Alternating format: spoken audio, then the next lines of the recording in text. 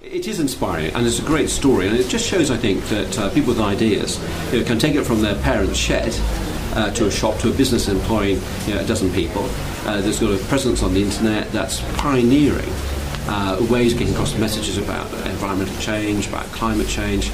It is an inspiring story, and one that has a real benefit to the area. I think what it does, and the schemes the council are running, the ones that the government's running with work experience and wage incentive, give employees an opportunity to take on a member of staff, to train them, to give them experience, so they understand what the employee's able to do, and actually also so the employee also understands the business and the business needs.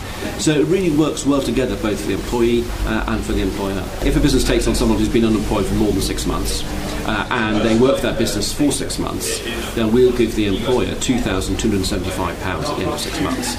So it's really a contribution towards either cost of employment, cost of training, additional supervision, materials that they might need. It can be used in any way by the employer. But what it does give, I think it gives a real incentive to businesses to recruit young people who've been unemployed for 6 months.